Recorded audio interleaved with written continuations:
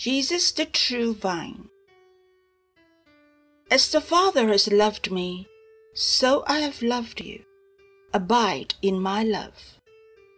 If you keep my commandments, you will abide in my love, just as I have kept my Father's commandments and abide in his love.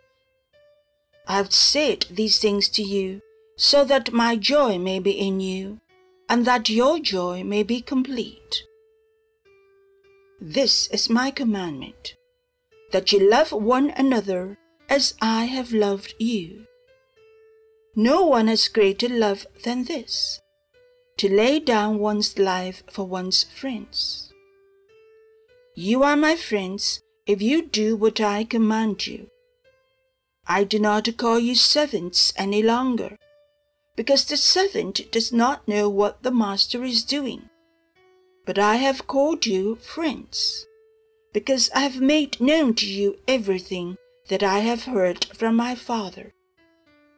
You did not choose me, but I chose you, and I appointed you to go and bear fruit, fruit that will last, so that the Father will give you whatever you ask him in my name.